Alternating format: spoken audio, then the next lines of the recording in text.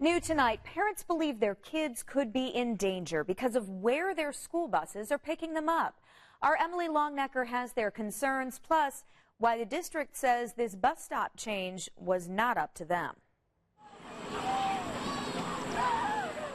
These students with Warren Township schools are all smiles getting off the bus on 21st Street in front of the Warren Harbor apartments where they live.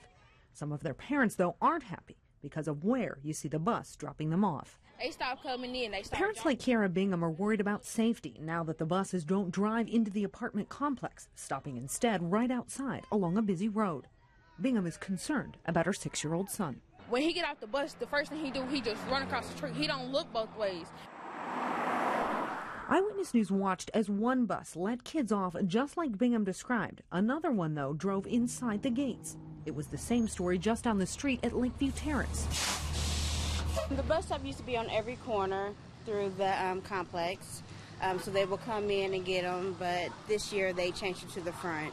A district spokesperson said they service 32 apartment complexes in the area. They said this year of that 32, only 3 apartment complexes gave them permission to come on property, and they said the reason the complexes cited were that the buses tore up their infrastructure. So does the winter tear up the streets? It ain't just the school buses or vehicles. Bridget Vincent's 8-year-old daughter isn't affected because she's visually impaired.